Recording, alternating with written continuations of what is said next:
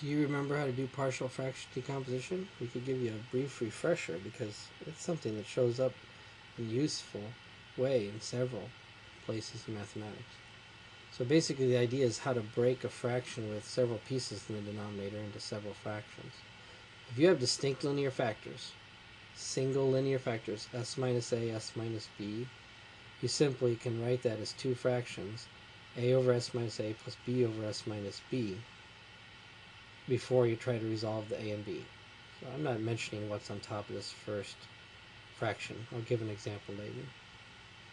If you have repeated linear factors like s minus a and s minus b squared, you have to represent every power of that s minus b. So you still create fractions s minus a, s minus b squared. You build up to whatever power you need.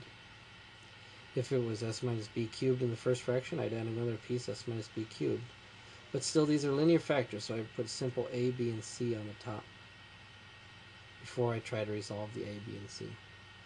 If you have an irreducible quadratic factor, like something that's a quadratic that doesn't factor, it has complex roots, not real roots, then you write the a over s minus a for the linear factor, but the quadratic factor needs a line on top. You have to say b times s plus c, a full line. For example, 3s minus 7 over s plus 1 times s squared plus 2s plus 5. I can try to split that into two fractions, something over s plus 1, something over s squared plus 2s plus 5. But the something over the second fraction has to be a line. I check that this quadratic does not factor, so I'm not in the first case. This is a quadratic equation that would have complex roots. So the technique is to clear the fractions, multiply both sides by this common denominator, and then you have 3s minus 7 is equal to a times the unfactorable quadratic plus bs times s plus 1 times c times s plus 1. Separate those. I'll show you why.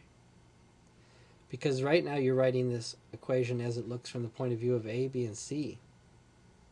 But you can neatly turn this inside out so that you're looking at it from the point of view of s squared and s and constant, just by scanning across this equation. In other words, what are the coefficients of s squared on the right-hand side? You have an as squared. You have a bs squared.